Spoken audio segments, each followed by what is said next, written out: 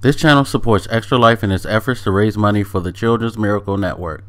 For more information about how to donate and join in their efforts, go to the link displayed here. Extra Life. Play games, heal kids. What up, everybody? This is your boy Black Megas, and what you're seeing in the background is not a joke. It is Watch Dogs. The original Watch Dogs. Yes, I picked it back up. I started playing because, I don't know, one day I was just looking at a bunch of different material.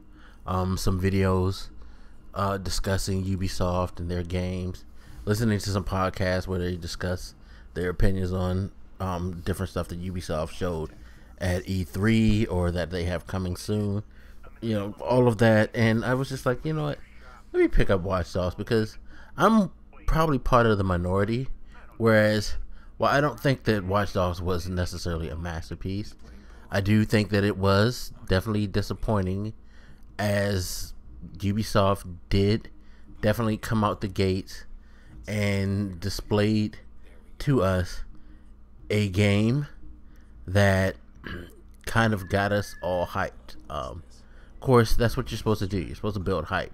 That being said, they still did kind of put forth an image and an idea that this game was going to be more than what it was. What it ended up being was, it ended up being your standard open world action adventure game.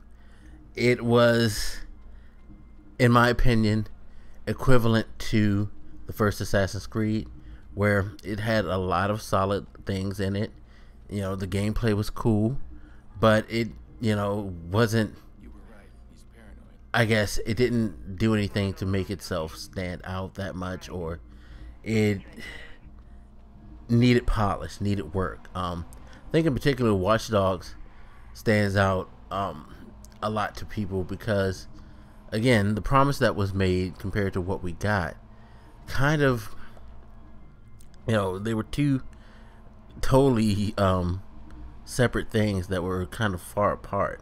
And I'm not even speaking about the visual thing. The visual thing, that's one thing, but it's just like, when you saw that first trailer for Watch Dogs, you got an idea of a game that was larger than what they were presenting.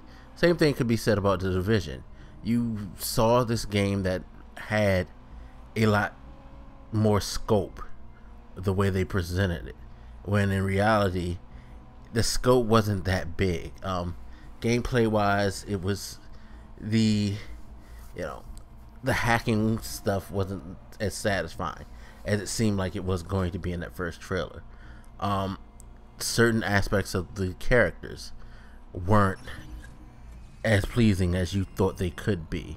The story wasn't as intriguing or engaging as that first trailer kind of like painted it. Like, for me, in that realm, I could say this: one of the things that disappointed me the most, like DedSec, that first trailer when he was going after his target, then he had to escape, and, you know, putting up the barriers, stopping the cop cars, and then he's running across the rooftops and things like that.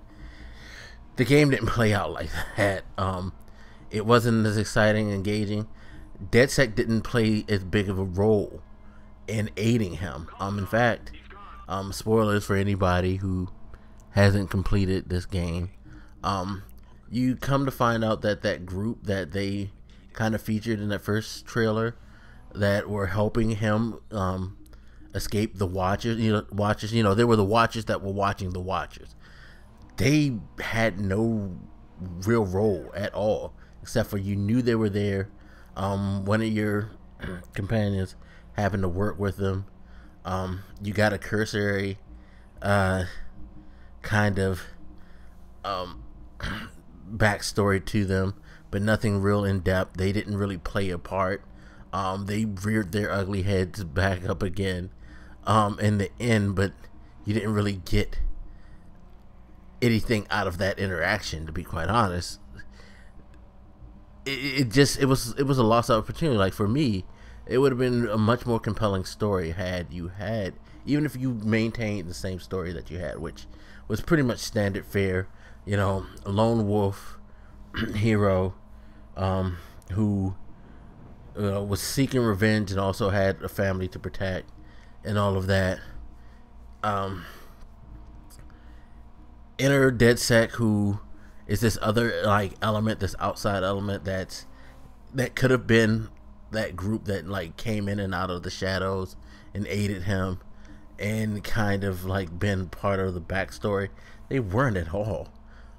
They could have added more depth to the story. It could have been like, yo, not only is Aiden Pierce trying to discover the mysteries of his plot as far as, you know, revenging his family, saving his sister, what have you, but also having to deal with and discover what's really behind DedSec. Why are they coming to my aid like they did in the trailer? You know, what's their agenda? You never really got a sense of what their agenda was throughout the game. 2/3 of the game had absolutely nothing to do with them. The little that you got didn't have that much to do with them. So when they came back up around the end, what was the point? They played no real significant role other than, oh yeah, by the way, one of your companions, she's cool with them. That's it. That is all. So they missed a lot when it came to storytelling. I really think that had that story been told in a more compelling way, it may have saved that game, even though it didn't do anything revolutionary gameplay wise. You know, they just dropped the ball, and I think that's one of the reasons why the Division struggles, because the concept of the Division to me was such a great concept, but the execution is horrible.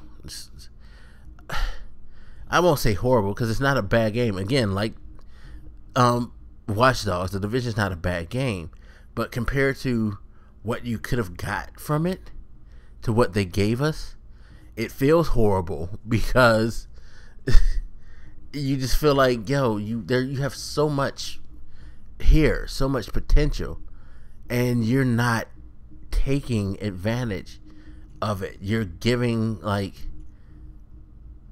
a really mediocre effort around this fantastic piece of medium that you could use and exploit and develop, you know. And I think that's why a lot of us are kind of down on Ubisoft. At least I could say for myself, that's why I'm down on them, because they have a lot of great properties and a lot of great ideas behind them. You see something like For Honor. For Honor could be a magnificent game. I mean, having this alternate world where back in these medieval old times, these three cultures cross each other, and you can have them fighting while there's a deep dark secret enemy kind of mixing things up in the background that is the real threat. That's intriguing, but how well is Ubisoft going to execute this? You know, the idea of they're coming up with this, like, you know, combat system that could end up being a smarter version of perhaps Bushido Blade. That's appealing, but are they going to execute it right? Are they going to really, you know, put effort into refining this? We don't know. Ghost Recon Wildlands. You know, I know a lot of people are tripping off the visuals. Personally, I'm glad that they decided to be realistic with the visual scope of the game. That being said, when you look at the gameplay, it didn't look, honestly, like they were taking advantage of the Ghost Recon brand, of what it is, or what it was. You know, and that could be said about a lot of the Tom Clancy Tom Clancy games that they now own, is that it's like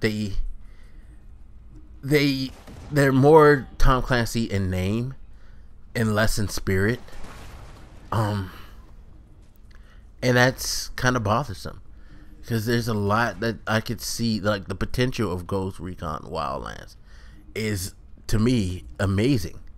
But how are Ubisoft going to do it? What they showed, you know, it's like, okay, that's cool, but you're showing me what I've already seen in Army of Two, just expanded to a team of 4.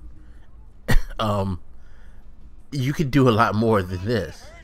Uh, this is where Ubisoft is failing with a lot of people. They really need to push the envelope, and perhaps they need to find better writers, better game directors. Perhaps they just need to pull the reins back. Perhaps they need to change their design philosophy. You know, I've always said this like hodgepodge,